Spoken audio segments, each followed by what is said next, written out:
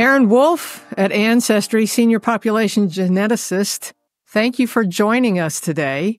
Thank you for having me, Connie. Appreciate it. So this was kind of inspired because of the recent ethnicity estimates. And so I reached out to you folks over there at Ancestry to help the audience kind of understand what has changed from 2023 to 2024. So we are now calling, I guess, the ethnicity estimates are now origins. And there's some pretty dramatic differences between the two. And I also, before we jump into it, want to kind of talk about the journey. So we'll get into that a little bit. But just so you'll know, Aaron, I did a video recently called This Just In. Ancestry's DNA estimates have been updated.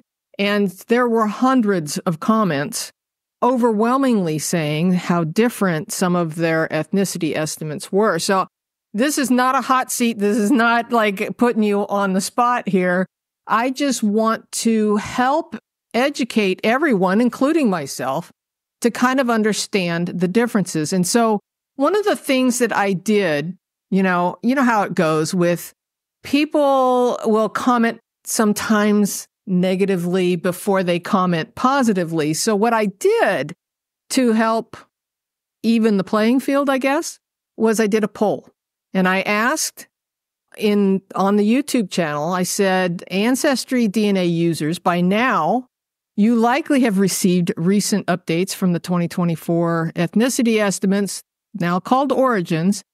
Based on your research, would you say the estimates do they seem reasonably accurate was one of the choices, dramatically different or drastically different, and more accurate in your opinion.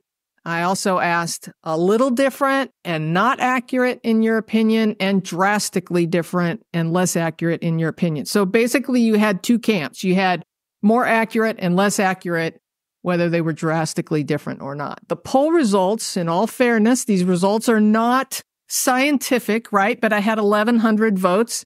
58% of them said that they were reasonably accurate or drastically different, but more accurate. 25% said they were a little or drastically different, but not accurate. And 17% said they were not sure. So this is why we're here today, is really kind of help the audience understand.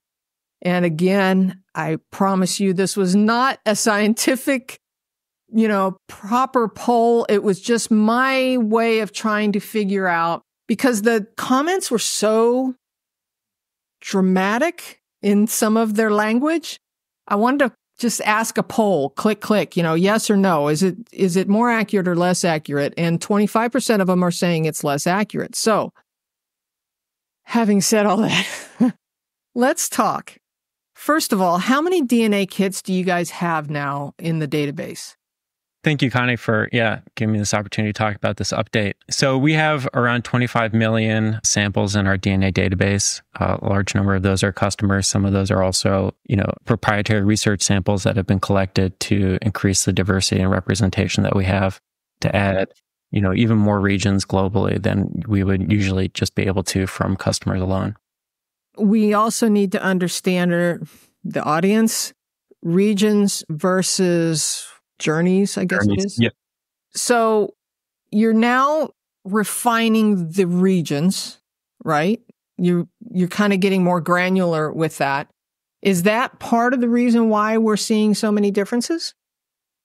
That's certainly part of it. This update was one of the biggest we've had in a long time. We added 24 new regions, and that has, a large impact around people's results. Obviously, you can think of instances like in the past when we released a Scotland region, and a lot of people who had Scottish ancestry before and were seeing a result of either English or Irish ancestry, because those were the two regions that we had available. We're now seeing a big shift, and we're seeing this new region along with changes in their existing regions already. And so again, as that case, here we're seeing that on a larger scale as well. We're adding 24 new regions, 5 new regions in Europe, several in Africa, several in West Asia and Southeast Asia as well. And you're really seeing kind of ripple effects around that. And kind of as those new regions are added And as the reference panel is updated to enable those new regions, we're seeing that kind of shift in people's results. And we really think that this is, a step into increasing the precision, increasing the granularity of people's results overall. And it might not be that this single update, fixes all issues for all users, but we think that we're moving from what was a very good position to an even better position in the long term. Was there a difference in time frame for these ethnicity estimates or origins between the last couple of years and now? Because I want to think that the ethnicity estimates are going back, was it 1,000 years-ish? Yeah, we often talk about the ethnicity estimate as giving a window into your origins between, say, 500 to up to 1,000 years. We certainly know that there are traces of a much deeper origins that can appear in your region's results. With this update, we're really trying to adjust our reference panels for both new regions and for existing regions to try and control for some of those results and bring it into a more kind of familiar time frame for users. So, for example, we know in the past from users and from our own data that many people with roots back to England, especially the east and southeast of England, we're seeing somewhere around 5% of Scandinavian regions in the results, Sweden, Denmark, Germanic Europe as well. And that this really reflected long ago history when the Jutes, Angles, Saxons, Vikings, etc., were moving and peopling England. And so, that's history from like 400 CE or 800 CE. So 1,000 years plus ago. And with the current update, we're really trying to address that and improve the reference panel so that those individuals are seeing less of those deeper roots and more results that are reflective of their family history origins and something that is more familiar to them. So I've always said the ethnicity estimates are just estimates and that they will change over time. And clearly we saw that. Now, with your reference panel, the DNA is not the DNA alone. We've got to be referencing family history trees and records. Yes? No? Yes, the reference panel is built from individuals, a large number of individuals in our customer base. And one of the special kind of, powers we have or insights we have at Ancestry is the connection between the DNA tests and the family trees. And this has really in the past given us a lot of power to develop those reference panels and relying on information both from the DNA test and from the family tree to make sure that we're including people in, say, England, for our England region, who have very deep roots, who have a long family history to England. In this current update, we're again using both family tree data and also the DNA test data to update and create new reference panels for new regions. So it's always been and continues to be that hybrid approach. Now, records aren't coming into a direct play here, right? You don't have AI pulling in record data to help create these ethnicity estimates, do you? That's correct. We're not using records directly. We're relying on user-generated family trees in addition to the DNA results. So we're not scouring newspapers to try and, determine a likely family tree based on obituaries or birth registries or marriage records or things like that. That's correct. We're just relying on user-generated family trees and as well the DNA test results from those members and from other members as well.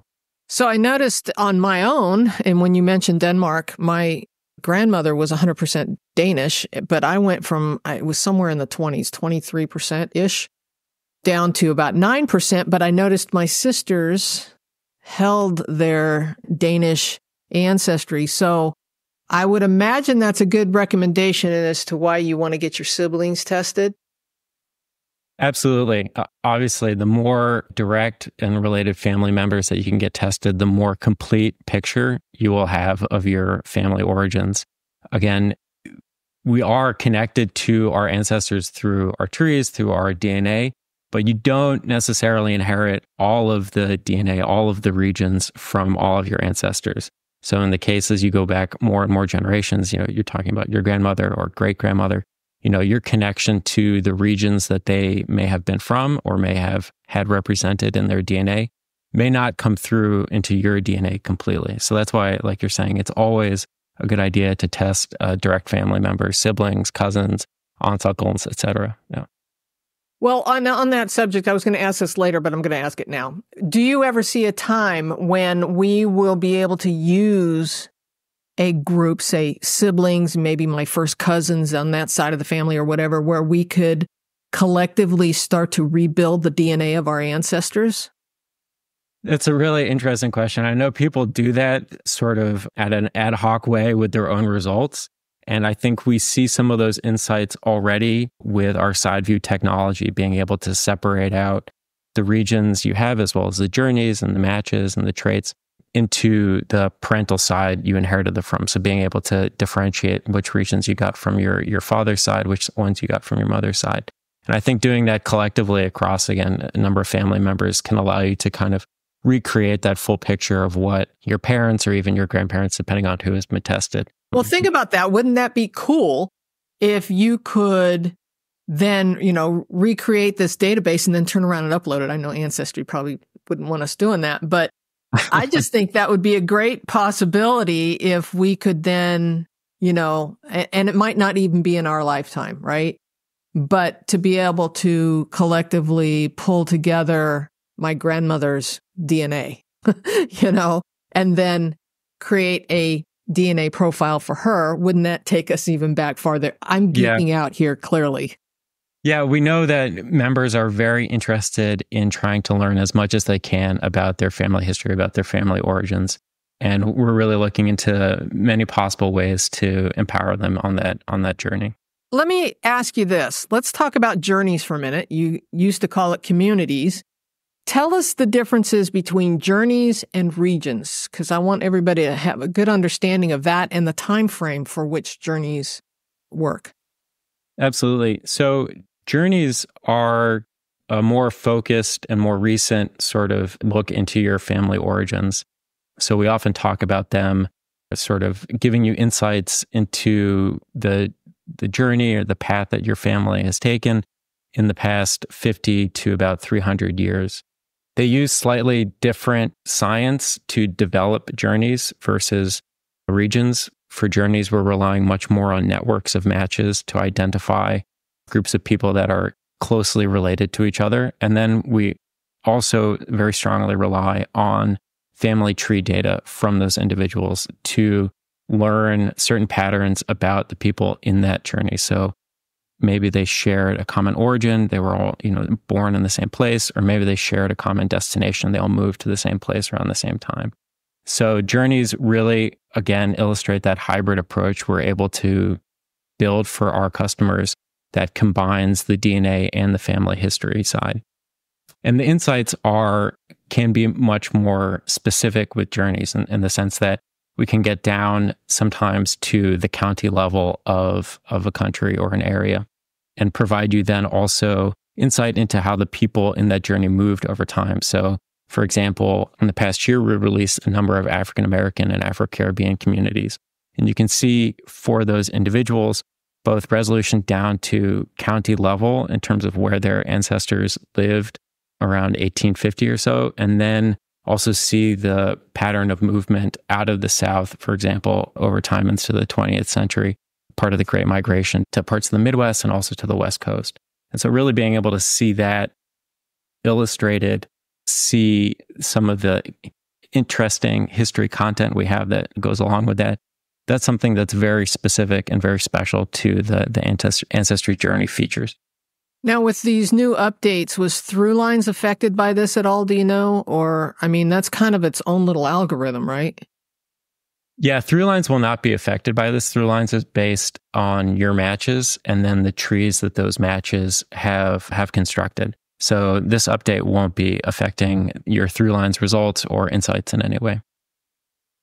Well, as long as we're talking about DNA matches, is there any new advice, technology, understanding about low centimorgan counts and with regard to, say, false positives? I know several years ago, you guys cut off the DNA matches. I think it was at 8 centimorgans because the false positive threshold went up below 8 centimorgans, correct?